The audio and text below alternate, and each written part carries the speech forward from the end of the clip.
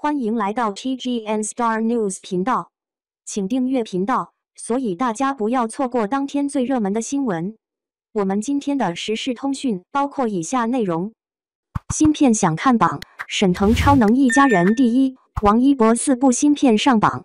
国庆档之后，影视再次陷入了低迷，如今单日大盘票房不足5000万，单日破1000万的影片仅只有一部《万里归途》。而截至目前，《万里归途》票房也已经突破了13亿，这与往年国庆档票房最高的影片相差甚远。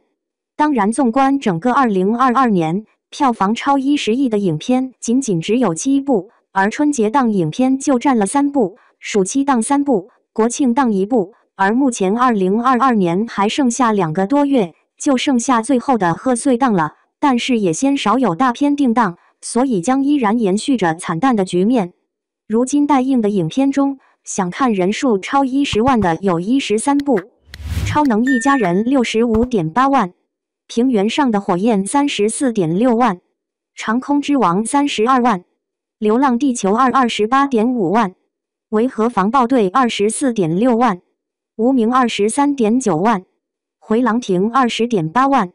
暗杀风暴20.7万。检察风云19.9万，热烈14.5万，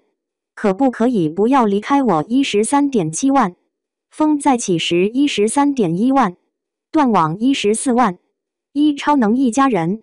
作为开心麻花的又一部重量级影片，原定于2022年春节档上映，最终取消，目前待定档，不过有望在明年春节档上映。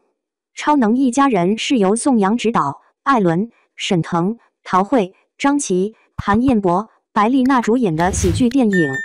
宋阳此前执导的《羞羞的铁拳》大获成功，斩获22.13亿的票房，豆瓣6.8的评分，不管票房还是口碑都是相当不错的，所以这部新作《超能一家人》也是有着质量保证。虽然这部影片缺少了马丽，但是有着艾伦和沈腾喜剧担当，还是具有很大的票房号召力的。从剧情上看，艾伦饰演的挣钱离家出走漂泊多年，开发了一款理财神器 APP， 不料却被家乡卡西契克市邪恶狡猾的市长沈腾饰演的齐齐科夫盯上。而此时挣钱一家人竟遇到天降陨石，获得了超能力，但只要有人离开，超能力便会消失。此种情况下，挣钱被迫和不靠谱的家人团结起来，共同抵抗齐齐科夫，上演一场超能力 vs 超能力的爆笑故事。当然，从剧情内容可以看到又是奇幻喜剧，这也是目前开心麻花所擅长和主打的，和羞羞的铁拳保持着一致。平原上的火焰，从平原上的摩西改名为平原上的火焰，再到延期上映，这部新片也是波折不断。虽然该片导演执导的影片并不多，但是监制刁亦男却颇负盛名，白日焰火、南方车站的聚会都出自其手。早年的影片《制服夜车》都是斩获过国际大奖的，该片更是汇集了周冬雨、刘昊然、梅婷、王学兵、袁弘、吕玉来、陈明昊等新老实力派演员。当然，这又是一部犯罪片，改编自双雪涛小说《平原上的摩西》，讲述了刑警庄树在追查一起出租车杀人案时，意外发现昔日青梅竹马的好友李斐也被牵扯其中的故事。这种类型片也是刁亦男所擅长。流浪地球2，一部《流浪地球》直接打开了国产科幻片的新大门，最终也是口碑票房双丰收。第2部自然让人期待不已。原班人马回归，当然又有天王刘德华的加盟，更是让人期待。第2部是第1部的前传，已提出计划将建造1万座行星发动机的时代为背景，讲述了太阳危机即将来袭，世界危在旦夕，人类文明的延续将面临巨大挑战的故事。该片也早已定档明年春节上映。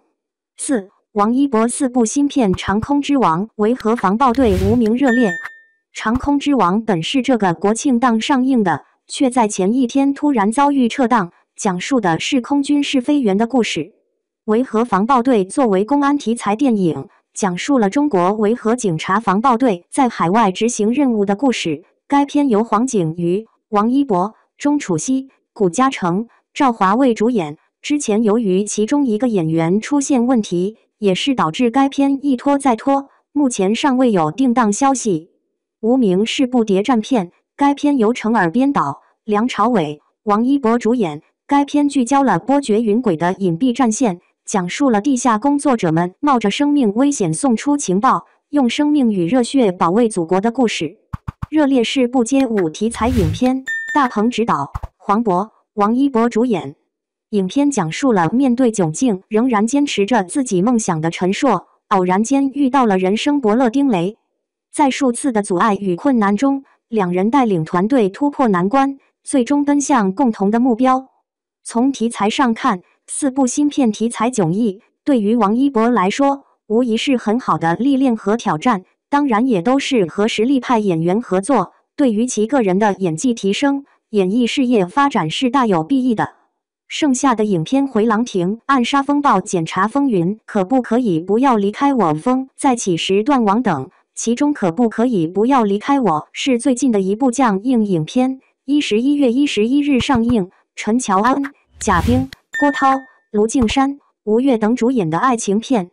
总之，这些待映影片大多数都还是值得期待的，题材上还是丰富的，所需要的只是一个上映日期了。感谢您观看视频，请订阅我们的频道以支持我们。